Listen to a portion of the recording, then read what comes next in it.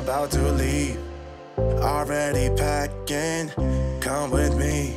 I'm not. Hello friends and enemies. So my shelves are a mess behind me because we're gonna unhaul. It's time. I've got to get rid of books. I've got such a big pile. So just an FYI, most of this unhaul will be donated to the library. It will go to little free libraries in my area, etc. Like, it's not just like getting thrown away. Any ARCs, probably gonna throw them in a little free library or recycle them. I only have like one ARC in this pile though. Usually I give those away if I don't like them or want them, and one of them, I don't know. So let's run through it. I'm not gonna tell you in detail. I'll tell you what book it is and a little bit about why, but obviously I just don't want them anymore. First, we have a graphic novel, Laura Dean Keeps Breaking Up With Me, by Marikito Tamaki and Rosemary Valeria O'Connell. This was really cute, but I would much rather get it in the hands of a queer teen or someone who would really, really value it. I enjoyed it for the most part. It wasn't my favorite, so I'm not gonna keep it. Next, we have The Secret by Julie Garwood. I recently picked up a copy in even better condition than this one, so I'm gonna go ahead and pass this on to somebody else. And I really love this book. It's really good. I'm just replacing it with a better copy. Next, we have Her Night with the Duke by Diana Quincy. I picked this up because I thought I was gonna love it. I did not. I've talked about it in depth on my channel, so away it goes. Next, we have Jennifer Ryan's Dirty Little Secret. This is a cowboy romance, and I got it free at an event, and I honestly just don't read cowboy romances. It is a proof / an ARC, so I will make sure it gets into like the right spot. I have another ARC that I got at an event. This is Sandra Hill's The Forever Christmas Tree. I just don't read Christmas books. I pretend I want to be that person, and I'm just not that person, so off to a better home. Night Chaser by Amanda Bouchette is another one that I picked up at an event. I think I got it for free at the event. It was like in my grab bag, and I just have no interest in reading this one. I really like Her Promise of Fire, but I've heard really mixed things on this one, so I think I'm just gonna let it go. Next, we have A Court of Frost and Starlight by Sarah J. Maas. I hate this book. I thought it was terrible. So I'm not keeping it. I may keep my other 3 books in the series, but I'm not keeping this one.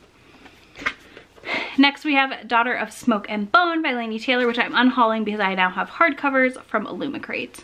Next, we have Dreams of Gods and Monsters and Days of Blood and Starlight by Laini Taylor. Same thing. I have the new hardcovers from Illumicrate ordered, so I don't see a point in keeping around 2 copies of the same thing.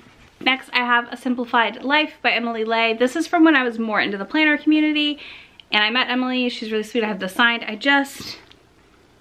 It doesn't work for my life, so I'm just gonna go ahead and pass it along. Then we have Mostly Partially Stars, Welcome to Night Vale, Episodes Volume 1. I picked this up on clearance, and I don't know why I did. I love the podcast. I'm never gonna read the book version of it. I think it's a cool concept. It's just not for me.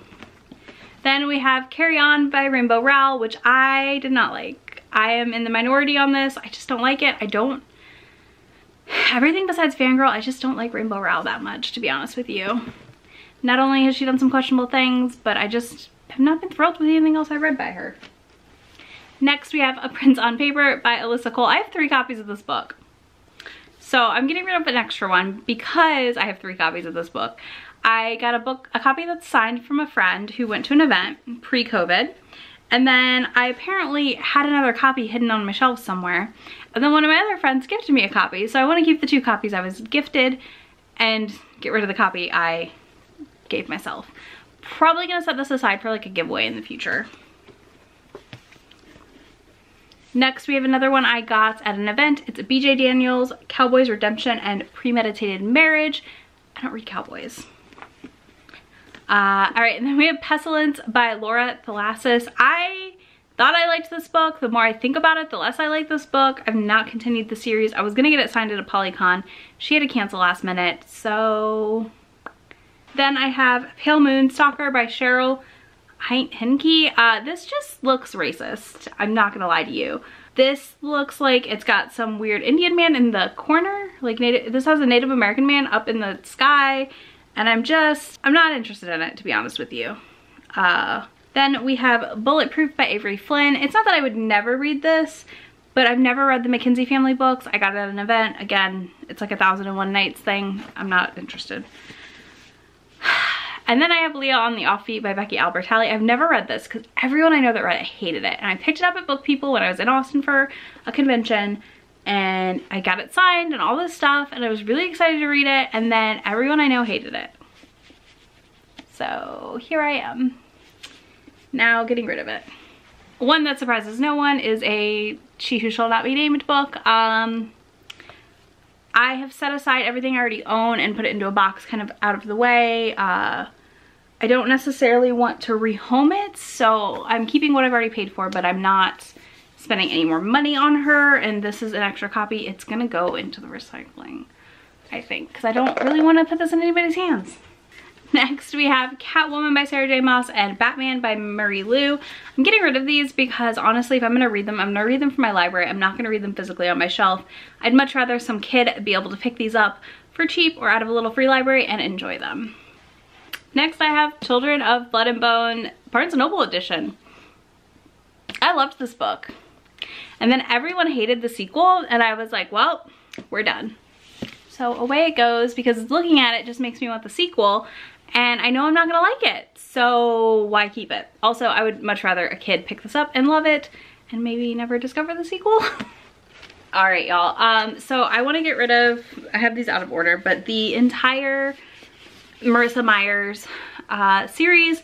Cress, or it starts off with, yeah, Cinder, and then it's Scarlet and Cress and Winter. I have these all in hardback. I really like the new paperback editions, and I don't want 2 copies. So I'm gonna go ahead and pass these along to some unsuspecting YA reader who will be utterly delighted to have these, especially in a hardback. Yeah. I didn't think I'd do it, but the more I see the new ones in store, the more I want them versus these. And I love this series, but if I revisit it, it's gonna be via audio and probably again through my library. Next we have Beach Read by Emily Henry, which I got through Book of the Month. I like getting romances when Book of the Month had them and I was still a member. I did not like Beach Read. It reads like a romance. I gave it 3 stars. I don't think it's badly written, but it reads like a romance written for people who don't read romance. And the one redeeming quality was Gus, who I really did like, and I just really hate the deception of this cover about it being this light, fun read, and it's not. It's grief-ridden and heart-wrenching. Also, like, she needs to grow up. Like, January was so immature for her age. Next, we have The Proposal by Jasmine Guillory. I read this. It was cute, but I don't read Jasmine Guillory anymore. I don't particularly like Jasmine Guillory anymore.